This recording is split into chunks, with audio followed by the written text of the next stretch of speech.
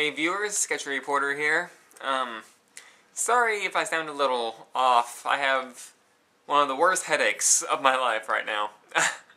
And it's been a tiring night. I was catching up with some old friends and whatnot, but let me just get down to the chase of this. I went to go see The Raven today. And my thoughts beforehand, I like the idea of the story. A guy's killing people off based off Edgar Allan Poe's stories, and I thought it had a very, Seven-ish feel to it. Movie with Brad Pitt and Morgan Freeman. And The Raven, the story, it's a mystery movie. It's a mystery movie. The story is actually good. I really like the story a lot. Except for the ending. And for a mystery movie, that's not a good sign. I'm gonna spoil the crap out of this movie, so just be warned. But, let me just start from the top. John Cusack as Edgar Allan Poe. This could very well be the worst performance ever by John Cusack. And I watched 2012. So, that's saying something. I don't know if this is just a directing choice or an acting choice, but this character was so over the top. Every single line was done with such aggression and craziness and simply stupidity. And whenever I think Edgar Allan Poe, I do not think, crazy, psychotic in that sense. I think psychotic as, he's mentally damaged, he's very quiet, very, he keeps to himself. This Edgar Allan Poe is all over the map. He chews every bit of scenery, sorry about the cat, he chews every bit of scenery that he gets, and it's actually a pretty poor performance. And that doesn't just go for him, that goes for nearly everybody in the movie. The acting in this film is no. It's just no. There is no acting, there is only really, really drastic talking. It's pretty bad, except for, I do not know the actor's name, but whoever played Inspector Fields, I think is his name, he's actually a really good actor. I really liked every scene that he was in. He did a fantastic job. And he's kind of the one that follows, he's the Watson to Edgar Allan Poe's Sherlock Holmes. And he's actually a really, really fun character. He's just trying to, the plot of the movie, I guess is where I kind of get into this. There's a guy killing people based off Edgar Allan Poe. There's a guy going on a killing spree, basically. And they find out that all these murders are very similar to the writing style and stories of Edgar Allan Poe. So they approach Edgar Allan Poe, wondering if he's the one that's doing all the killing. And he's obviously not. So they go on this wild chase trying to find him. The killer. Him and Inspector Fields. And honestly, that's a pretty good setup for a story. I will give the movie this. It's one of the more convincing love stories I've ever seen. And that's kind of sad, considering this one was pretty two-dimensional. But you really did feel that, Edgar Allan Poe really had feelings for, I think her name was Emily Hamilton, I think was her name. Yeah, you really felt it. And the direction there was probably some of the better. And this movie actually used practical effects, for the most part. There was a lot of, CGI here and there. A lot of things that actually came at the screen. I don't recall, I saw this movie in 2D. I don't recall this movie being advertised for 3D. It probably was. Everything nowadays is. But, what really, really aggravated me was a couple things. Besides the acting being completely terrible for the most part. The characters. Edgar Allan Poe is a douchebag. And that's not a good thing. I mean, yeah, he's supposed to be kind of closed and aggressive. Now I'm giving them compliments. No, this is not, when you think Edgar Allan Poe, this is not who you think. Starting bar fights, yelling at very powerful people in charge of like kingdoms. That's not how I see Edgar Allan Poe. He gets into this fight with the inspector, and it's really forced for one. It just doesn't feel natural. The dialogue just doesn't feel. It feels really, really scripted. Despite what we've all obviously seen Hollywood can do with like Joss Whedon's work and stuff like that, it feels heavily scripted, in like a Shakespearean way. And it's not. It doesn't really give the movie justice at all. But there's scenes where like the father of Emily Hamilton absolutely hates Edgar Allan Poe because he wants to marry her, and he doesn't want her falling in love with a writer, and he like hates this guy. He slaps him, he punches him, he throws him on the ground, and then you get a scene change, and then they're kind of like best friends.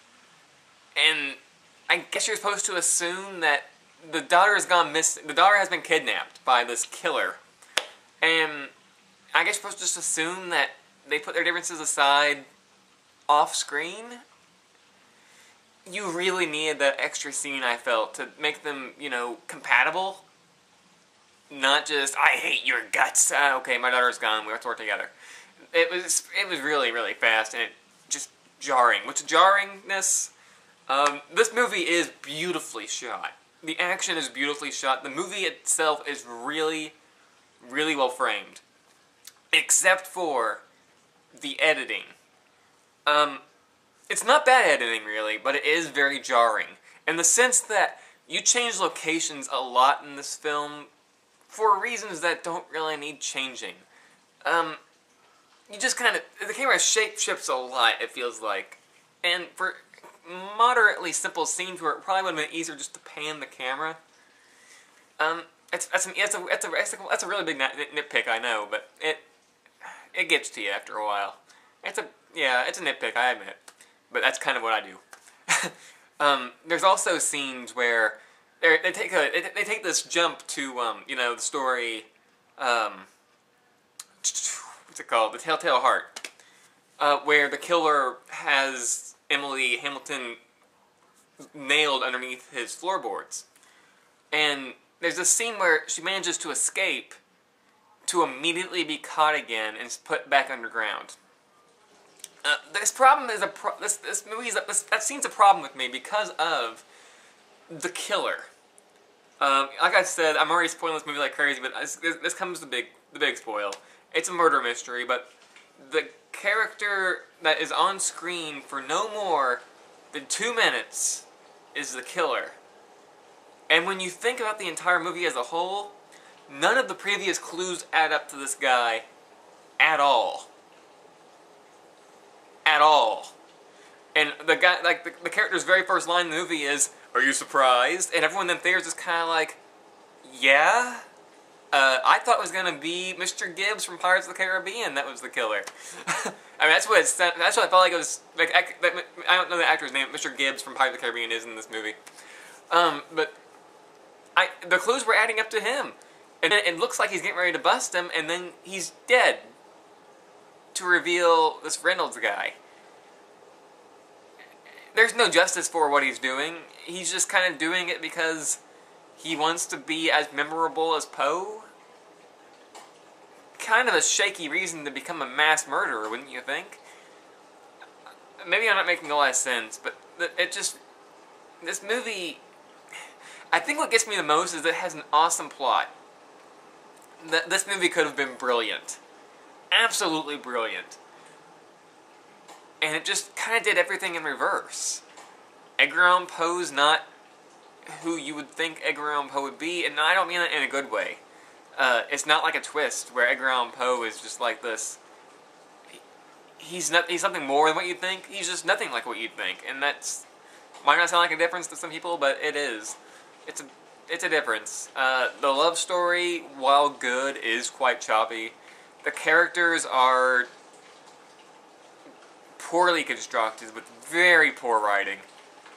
And, okay, the movie's called The Raven. And it's not like they didn't show a raven in this movie.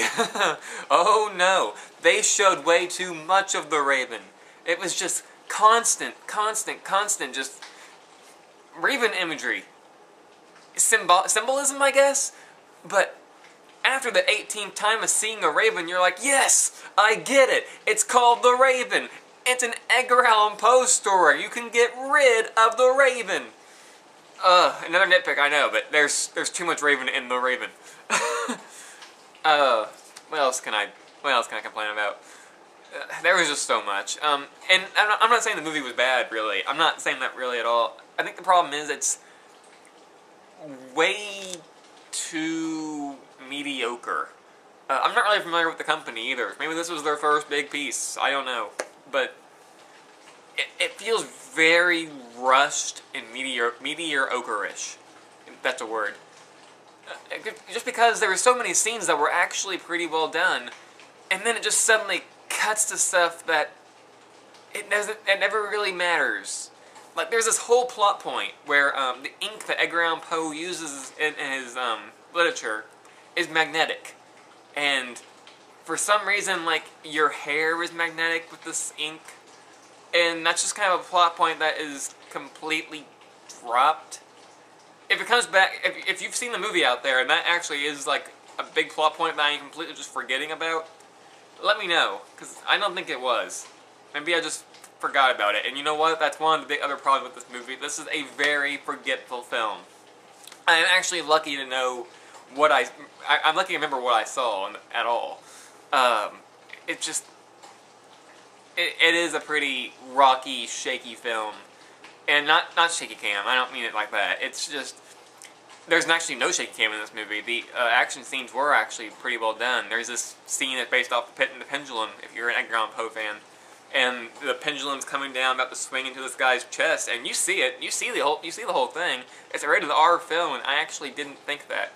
But it's actually a pretty good effect, and I'm almost positive it's a practical effect too, except for the 3D part of it, where the blood kind of splatters onto the screen.